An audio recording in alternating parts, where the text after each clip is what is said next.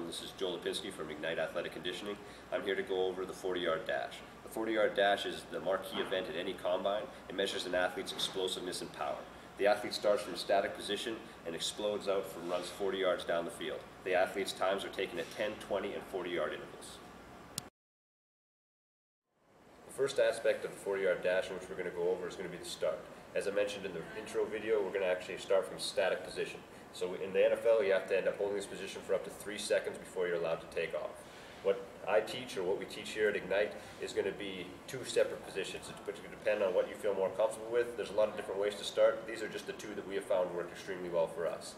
What the first position, the first start that I'm going to go over is going to be just that one-hand position is what we call it. So what you're going to do is you're going to take your lead dominant leg. So my lead dominant leg happens to be my left foot. So I'm going to take my left hand and I'm going to place my pinky along the starting line. And what I'm going to do is that pinky is going to go right along the starting line, and my left foot, my lead foot, is going to be 1 hand length behind my left hand.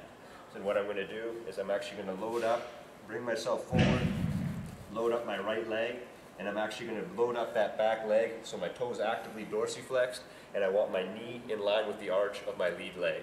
This will allow me to come down and be in a tight, locked-in position. And what I'm going to do next is I'm going to just let my hands hang right by my side. That's how I'm going to find that good shoulder angle to bring down my down hand. As with the 40-yard dash, we always have to start from a 3-point stance technique. So what I'm going to do is I'm going to bring myself up, and as I bring myself up, I'm going to try to create that lean. As with the 40-yard dash, I'm allowed to have a healthy lean over top of the line. The rule is I just have to have my hand and all my body parts that are down behind the line. So as my right hand's down, I'm putting all that pressure into that right hand. I have about 60% of the weight in my front right hand and about 40% of the weight in that side foot. I barely have any weight at all in that back leg. Now my right shoulder is going to be in front of my right wrist, so that's how I know I've created that proper lean. And once I come down, I got to make sure that head's relaxed, my hips are above my shoulder, I breathe in, my abs are tight, and I explode out.